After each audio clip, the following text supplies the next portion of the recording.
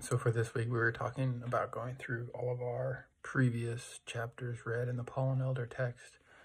I went all the way back to week 2 in my notes, and I think it was mostly from a YouTube video on that Dr. Paul was giving, but really the thing that stuck out to me the most, impacted me the most in all of this that we've done in the process of writing is the types of logic that we use, and how logic of reasoning, the logic of content, and the logic of thinking are all interrelated and all rely on each other to make a triangle.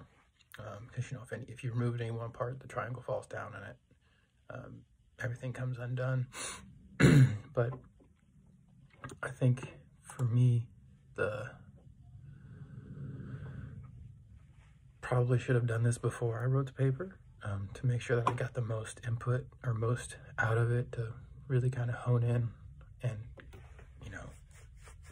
frame my thinking before starting on it. But writing this final paper was really, it's actually one of the papers I enjoyed writing the most. I think maybe it was in part due to the fact that the generational leadership management topic that I picked for it is something that I've been really interested in for a long time, and that whenever I have time, I, watch a TED Talk here, read an article there, and kind of keep up with it, I guess is the way to put it. But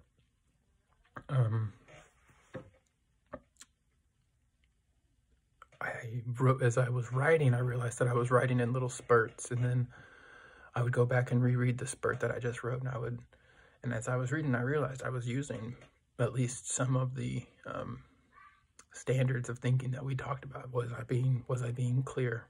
Was I precise? Was I using the right word to describe the right thing the right way?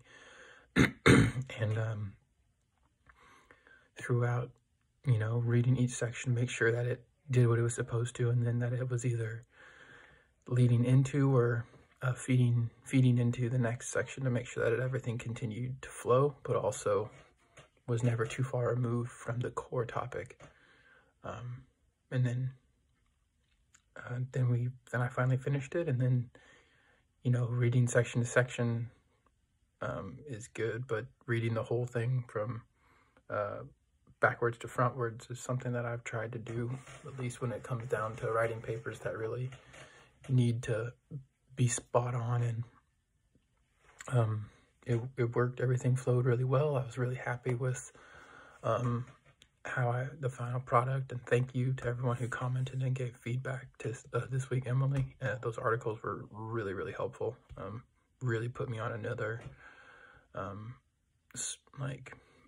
brainwave of finding source documentation to tie in my topic to how it's applicable to me. And it was really great to see that there were other people, I guess, who were thinking the same things, that, hey, this is a topic that we need to focus in on, that it requires our attention. So I kind of feel like I was all over the place on this post, but kind of been all over the place on a lot of my posts, so I'm not gonna think too much into it.